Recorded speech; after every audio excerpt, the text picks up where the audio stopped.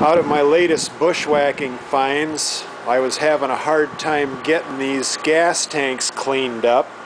They just were a terrible mess, so I went ahead and yesterday afternoon kind of built this little device, hooked up to a 12-volt motor, seat base off a boat, chunk of plywood, and mounted the gas tank on the other end and filled it with sand.